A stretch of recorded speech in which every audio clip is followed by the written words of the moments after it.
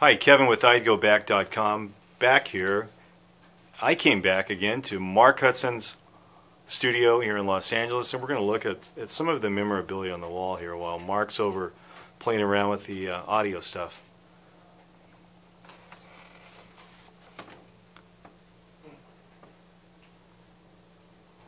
There's the Living on the Edge multi-platinum CD there, album. We have a lot of Beatles memorabilia, a lot of Elvis, a lot of other artists that Mark has gleaned from in his career. Eleanor Rigby album cover over there. Yeah, you gotta collect it. Why can't I? Picture of John. Poster of Jimi Hendrix up there. Billie Holiday. Ollie Nightingale, but Ozzy put his name was Ollie Nightingale, and Ozzy climbed up there on a ladder and put Ozzy Nightingale. Ozzy Nightingale. And drew hair on him because Ozzy wanted to be a blues singer. Oh, that's great. Goes to show you how crazy the people that I hang out with. You know. Mark, what year was this picture of, like, in the 60s with Yoko and John? It's a famous little picture here. 1980. That was just like the day before he died, or even the day that he did die. Oh, wow. Yeah, it's one of the more tragic things that happened in our lifetime, you know. So sad. There's a nice photo of Ringo playing the drums. Mark has produced 8 of Ringo Starr's solo albums since he was a Beatle. Mark has produced more Beatles stuff. It's probably in the Guinness Book of World Records than anybody else. Post-Beatles stuff. Be careful. Post-Beatles stuff. More than anybody. Yeah, like no one else has been with one Beatle that long. And it's quite an honor, you know. He's the best drummer that I've ever worked with. Here we have some gold and platinum records up here on the walls. We've got, what do we have up here, Mark? Bon Jovi. Bon Jovi. We've got Hanson's up there somewhere. We've got Aerosmith. Ozzy Osbourne. Pat Boone way over there in the corner. The list goes on and on. Yeah. On and on. It's just, you know, you can't beat a good song, you know. Okay, Mark, this one in particular right here, the Hanson one right here, tell us a little bit about that one right there. Well, it was weird, you know, it was the time when Hanson came out was really, grunge music was like really happening. And Steve Greenberg called me and said, will you work with these kids from Oklahoma called Hanson? And I had just finished working with Aerosmith. And the last thing I wanted to do was a pop record. And he said, they're 3 brothers. And I went, oh, God, so was I. And I said, I've already been there and done that. And he begged me to meet with them. So they came here. And they were like little kids. Like, you know, the little Zach was 9 playing with Power Rangers on the floor. You know, it was cute. But I saw the dynamic that only brother acts have. Like the Bee Gees, the Mills brothers, the Gatlin brothers, the Jacksons, the Osmonds, and they had that dynamic, that love for each other, the competitive side towards each other, and a brilliant sense of harmony. So they said, we've got this song called Bop, and I heard it, and I went, I liked it. I didn't know what the hell it meant, but I liked it. And then I figured, you know something? Maybe I will. So I called up Steve Greenberg, and I said, I'll work with him. And I wrote 3 songs on that album. The next single, Where's the Love? Where's the love? Makes the world go round and round and... I wrote that with him. I didn't even know what that meant.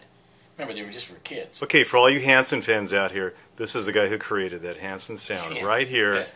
Right here. It was, you know, Steve Greenberg really is the guy that's responsible for creating the overall sound of that. I just brought the songwriting part out of them and then produced the Christmas album, which we had a blast doing. And because they were a family, and I fell in love with their family. So they became really easy to work with. And now, they've all like spewed children. You know, they've all got 9 kids, and they're married and taller than me with deeper voices. And they've become a great band. And if you're going to check them out, I don't even know what their website would be, but check out Hanson, because they're writing great, they're singing great, and they're playing all their own stuff. They're no longer teeny boppers. They're a band like any other band that's out there. Pretty cool. Good kids too. Okay, Mark's a pretty versatile guy. He's produced everybody from Ozzy Osbourne to the Hansons. So Yeah, pretty you know, and in between we have acts like Celine Dion and different people he's written songs with. Name a couple others that you've written songs with, Mark. I mean, I've written from Cher, Jars of Clay. I mean, I get around, so it's like, you know. Isn't Jars of Clay a Christian group? Yeah, they were. Yeah. And I was even nominated for a Dove Award, which is like the Christian version of a Grammy. And if you can imagine this guy sitting in the audience, they had thought, oh my God, it's Satan! They must have seen this and got frightened. But I worked with DC Talk and the boys from the Crazy Times album with Jars of Clay. And you know what? I love doing music. And so with that, I'll go anywhere. A good song is a good song. And we all started doing this for free. The fact that I ended up making a living doing it, I'm lucky. But I write songs every day, even when no one likes them or hears them. Okay, Mark, when we come back from commercial, we're gonna take a peek at a song, All the Tea in China, that you wrote when you were 15 years old. I did. It's going to be on The Artist. Sing a few bars of it to take us out. If I could grab a guitar real quick, maybe I can. Grab a guitar and let's take a break and hear a little bit of All the Tea in China. Yeah, and I don't know why it's one of your favorite songs, Kevin, so that's not going to work. See, the best part about me is I'm completely dysfunctional. Because I don't really Let's see, can we find a guitar here in this place? Let's look up here. Yes. Let's see, look at all these guitars. This is the one that I like. This was a gift from Cher. All these guitars on the wall, and Mark picked this one, a gift from Cher. Yes. Ah, careful. You're right. Okay, let's see.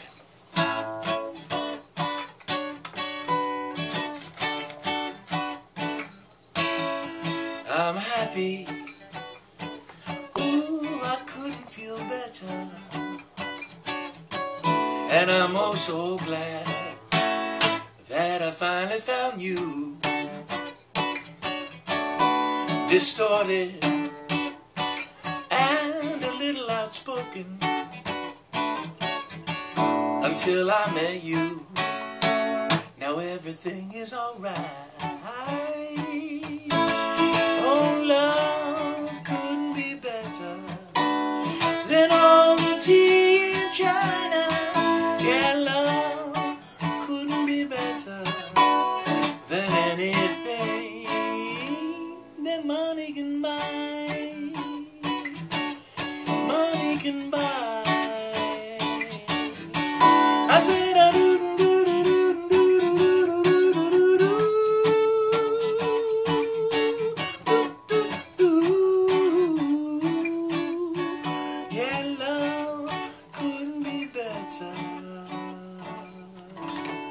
Beautiful, Mark. A bad version. Raw version of All the Tea in China from the upcoming The Artist album. Produced, sung, written, performed, everything by Mark Hudson. By Mark Hudson. But remember, I'd go back.com. We'll be back with Keep coming back. Mark Hudson.